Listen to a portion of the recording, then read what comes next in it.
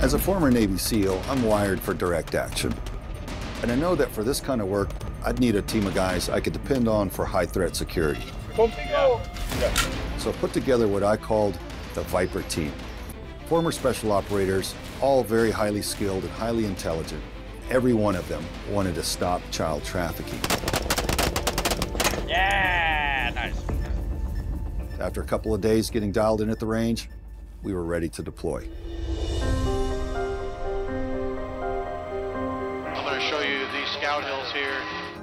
This would be extremely difficult to find these scouts hiding in these mountains. Between 2006 and 2012, 75,000 children were brought into the United States. There are about 75 cartel organizations that are controlling and trafficking women and children. Now, this is slavery. There's a wide range of child trafficking victims and perpetrators that we're seeing. We're seeing everything from MS-13 gangbangers, moving kids and teenagers, to high-end sophisticated networks and individuals, and then even families. Sadly enough, mothers and fathers sell their own kids.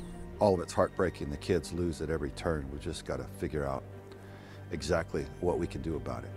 I think the most important thing, man, is we ran across the little kids' tiny backpack, man. It's put things in perspective. Little shoes, like, unpassable. The network is very powerful. Criminals are organized, and I think it's time that we good people organize to fight back for our kids. After all, who are we if we can't look after our own offspring?